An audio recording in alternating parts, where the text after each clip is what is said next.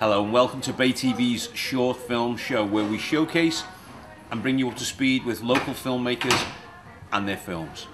Indeed, we'll be looking at some of the talent in front of and behind the cameras, writers, directors and of course actors.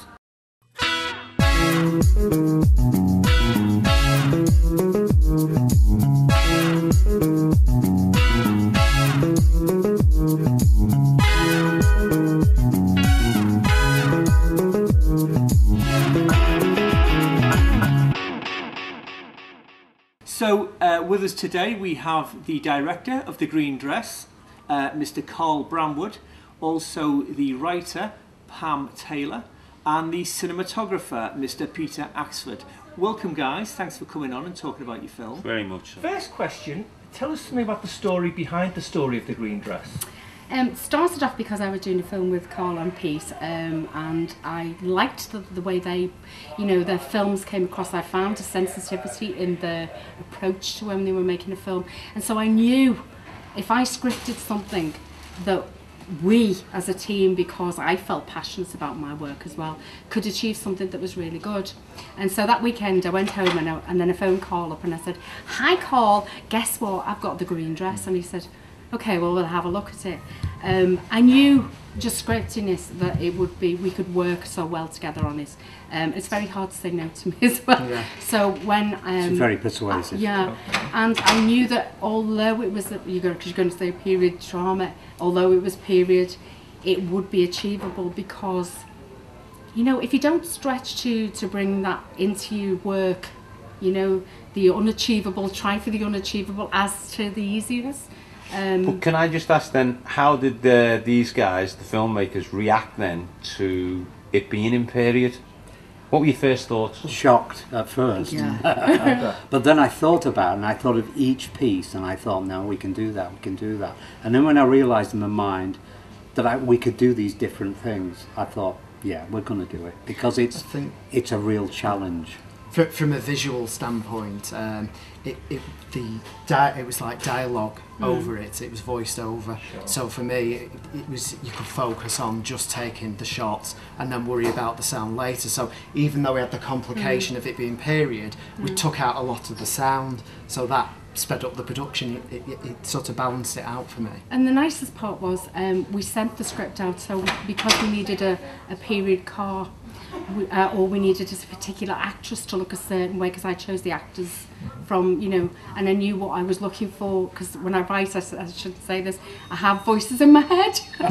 Honestly, no, I don't want to be sexy. Not losing it, honest. But you need a voice, you need the voice of the character to actually speak to you, and the child was speaking and the people were speaking. And so I rang different people and said, "Look, if I send you the script, can we borrow your car? Borrow it? Yeah. Please just read the script and see what you think." And they were wonderful. They were brilliant. Even down to the satchel we borrowed from the museum and the books and everything. We made sure. Well, that the houses. the houses we went to. It's like you've stacked up a lot against yourselves. You're in period. Yes. Yeah. A lot of locations. Yeah. You're not afraid to go outside. No. You've got children in there. Yeah. What's going on? Yeah. Why not try for something? Well, that's Caitlin, who plays the main part, it did take us a while, didn't it, before we decided on the main child actor in the film. She had to be. She had to be. We did interview quite a few, and they didn't quite measure up, but she did. She came over really well. She was. What was it about her that decided? A little voice, professionalism, her whole look was just right. It just nailed it for us. And without that person, we didn't have a film, because really it was riding on that one person. It's the child. The child that makes She it. had the ability to read a script and have the knowledge of an adult. Of how to put it over. Of how to she put was it incredible. over. And you could say something to her once, and then Carl would say, "Go and run up that hill again." I mean, 12 times he had to run up and down that hill, I assure you, and it was hot. She never complained. In fact, she told you to hurry That's up. right. And the other thing, A true star in the making of the other thing Actors. crying, because sequence was she had to cry. Yeah. Give me a onion Yeah. or something. Yeah, she was fine. But We had also- drops and everything for her, but She had a was sense really, of humour as well. Oh, She didn't what? take Yeah. herself She too really tried seriously. very hard, didn't she? Yeah. Well, I like the give scene us- where she puts the chocolate under the dress and she has Yeah, a and little then that laugh to little herself. that little grin, you know, Yeah, yeah, she goes yeah. like that. It's That's really nice. cool. So Peter, the film has a quite a distinctive visual style to it. How did you work with Carl on that to create that? Was it Yeah. a close thing? It's more of a cinematic style. That's the way we like to make Yeah. films, with Okay. that And- impact of shot. Yeah, I think The piece with the apple, though, I mean, that you literally, I watched you do that. It Yeah. was just lovely the way you literally, Beautiful. because you were well, he down had on to the dive bottom. on it. We only had one apple. She didn't want to eat anymore. No. She was sick of apples. Yeah. So she threw it in. We got that first shot, and then quickly I went round and took it as it floated away. And Okay. you know, it's just a celebration, really. Yeah. You get Yeah. such an excitement when it works first time. Yeah. Are you the type of team who likes to work stuff out with the script, of course, when you're there? Do you storyboard? Yes, we did do storyboard, only very basic. Yeah. But a lot of the time it was, when you're on set, things do change. Yeah. So your views change slightly, so you have to accommodate that. You have to think on your feet pretty quick, because you've got people waiting to get on and do their piece. So you might just change it just slightly. But I think we did it, and it worked. I think we found storyboard was a bit restricting as It well. was. We did a main storyboard. We Yeah. have that somewhere of the church sequence. Yeah. That was Yeah. really complicated. I think That really You was. need This- spontaneity. Yeah, spontaneity, we did don't have you? that, but I had certain things in mind, like the close-up of the lady in the green dress in the church. That was always in my mind. I wanted it to have real impact, and then working round and up to that on the day, really. So you've both worked in, Peter and Carl, you've worked in the corporate market. Yes, that's Pam, right. have you worked in the corporate market before? I run Chatterbox Productions, which is a theatre film company, so we do a little Right. bit, and we do theatre work, and I teach them as well.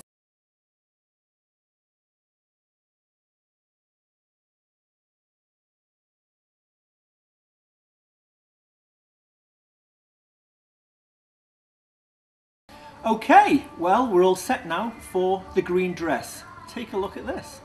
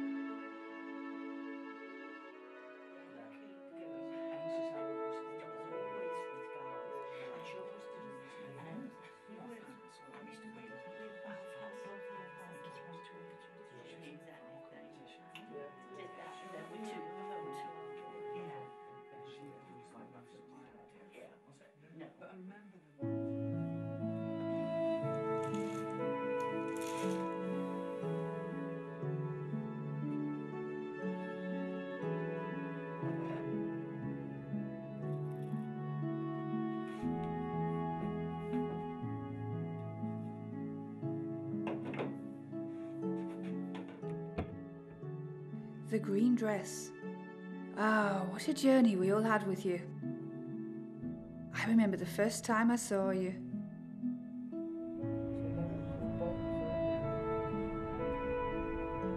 I was 8 when I started walking home from school on my own. Mum said we all had to learn to be responsible for doing things for ourselves now that Dad was gone. I asked her where he'd gone and why, but she just kept saying his country needed him or something. I didn't really understand.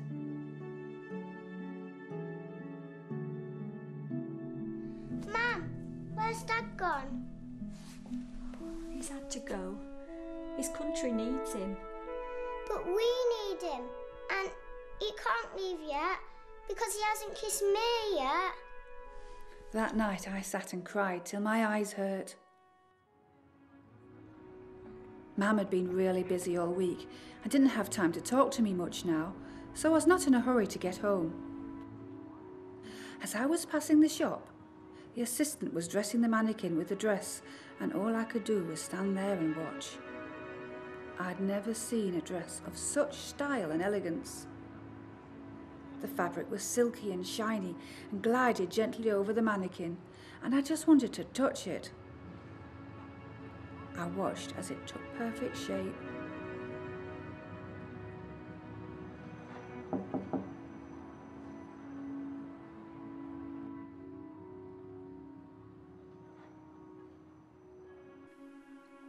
Mum's looking tired today. She works really hard to look after me and Libby since Dad left. She takes in all that washing from the ladies in the big houses on the posh road over the park. And I know it makes her hands ache. I wish I was bigger, then I could help her. I'd help her, and maybe she'd smile again, and maybe Dad would come home.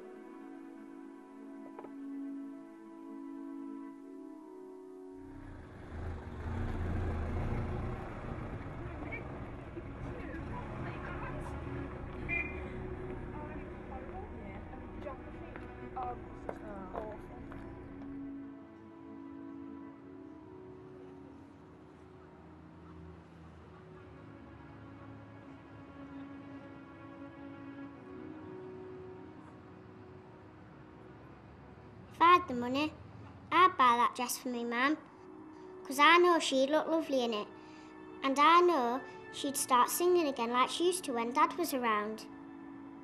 Aye, she'd start to wear her lipstick again, and she'd probably sit me on her lap and read to me and Libby stories about Peter Rabbit and his friends again. If only she had that dress.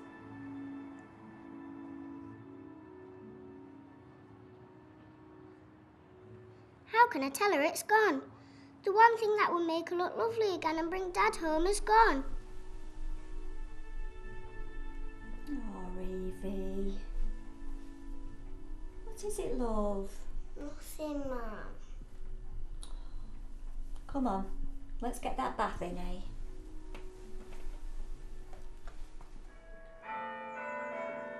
And there are some of you here today who think it's time to profit from this war.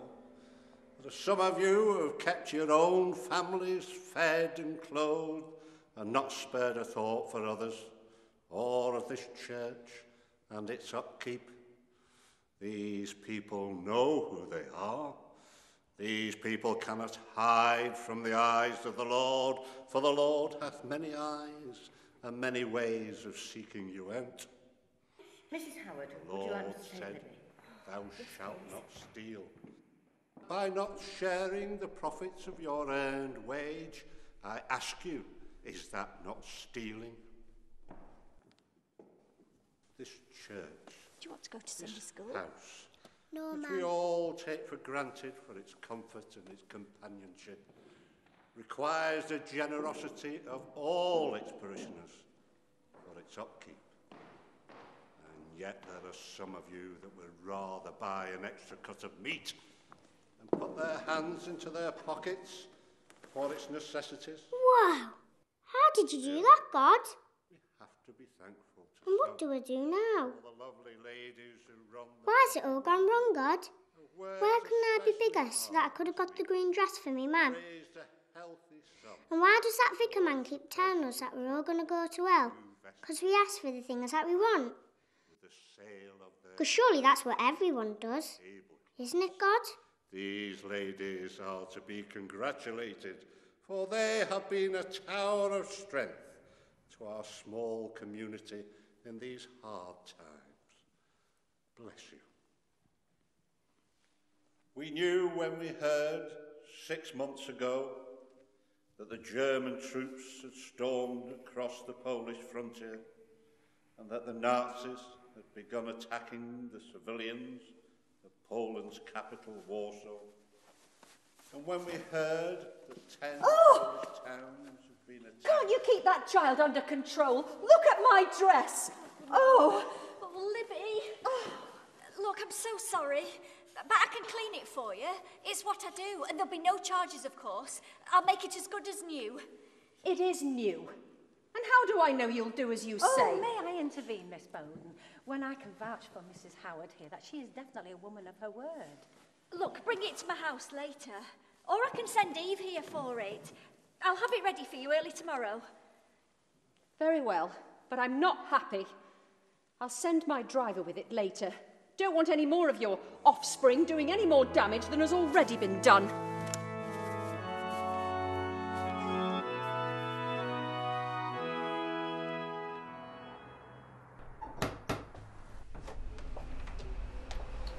The dress from Miss Bowden. Oh, thank you.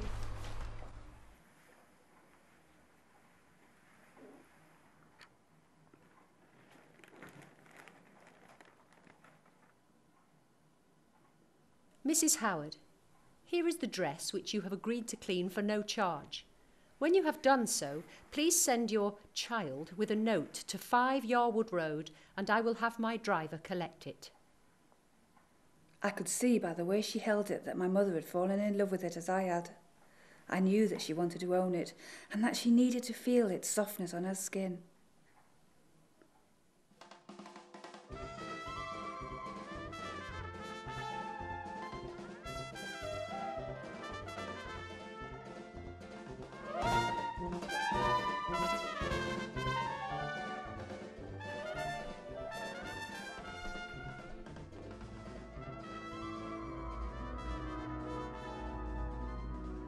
I hadn't seen my mother look as happy as she did that night. She looked how she used to look before Dad had left her. The dress floated along and down her body. She turned and I could see that she held a photo of Dad in her hands. Occasionally she would close her eyes and I knew she was dreaming of him. She looked radiant, her cheeks flushed, her lips red. I sat and watched her, and I worried I'd disturb her and take her from the place she had gone to in her mind. But she was already gone. Oh God, please let me mum have the dress. Please let the dress stay here with us, and I promise I'll do better with my schoolwork.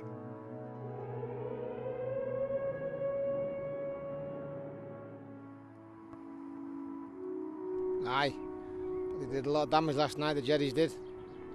Brought most of the big houses down on Yarwood Road, they did.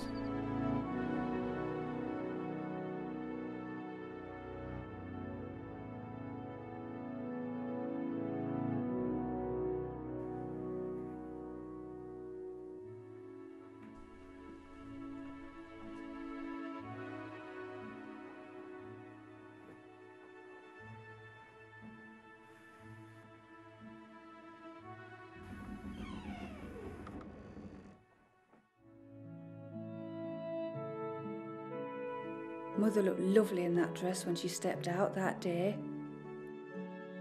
She only wore it on Saturdays when she'd go out with Dad. Oh yes, I forgot to say, he managed to come home on leave. He'd take her dancing and show her off to all his friends at their local dance, and they and their girlfriends would tell her how lovely she looked. Libby and I would try it on from time to time and paint our faces and then stare at ourselves in the mirror laughing. We never did really find out what happened to that lady from the church. By all accounts, she was called back to London to look after a sick aunt, and she never returned to Yarwood Road on account of it coming down that night of the air raid. I was really worried that something bad had happened to her and that God had heard me making deals with him so I could keep the green dress. But no.